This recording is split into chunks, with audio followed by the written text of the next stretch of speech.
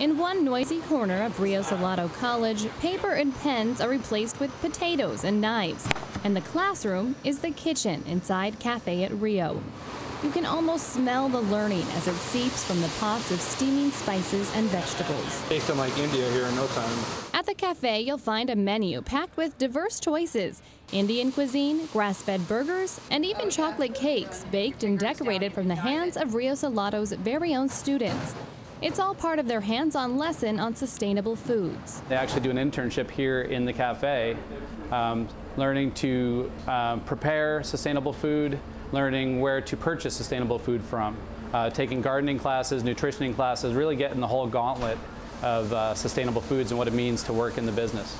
Students take classes online and put what they learn to use at the cafe. I've always loved eating food, but I've had a problem cooking it. I've gotten confused and it's been difficult for me. So to get in here and to have a professional come in here and cook, and particularly eating here in the cafe, the food is phenomenal. But the sustainable living lesson doesn't begin in the kitchen. Students start thinking green here in the community garden, where they plant and grow their own sustainable foods. Our plants are a little short right now, but the goal of it, in probably a few months or so, we will actually be bringing that produce into the Cafe at Rio, serving that to our customers. About half the food served at Cafe Rio was grown organically, and almost all of it came from area farmers and ranchers. It's more nutritious, it tastes a lot better. It's not flown from 3,000 miles away. The students build relationships with local producers and build their menu based on what's fresh and growing at the time. It's all in an effort to make the least amount of impact on the environment and provide fresh and healthy options.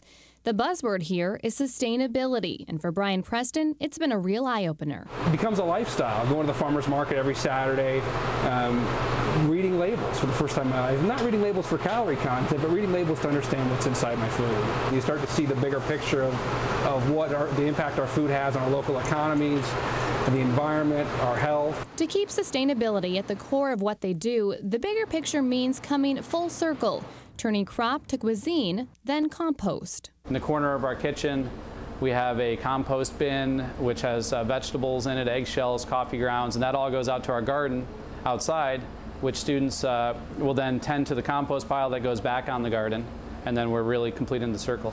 Which brings us back to the point of the program. Teachers helping students, helping us understand what living green really means.